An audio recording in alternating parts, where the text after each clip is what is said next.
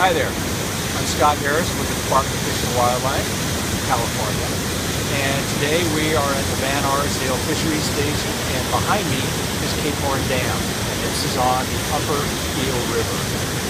Behind me, what you can see is the main gate in the Cape Horn Dam, and just below it you will see Pacific lamprey trying to ascend the dam. In a few days we will have water coming over the dam, and these lamprey will then be able to ascend completely over the dam. But for now they're a little stuck.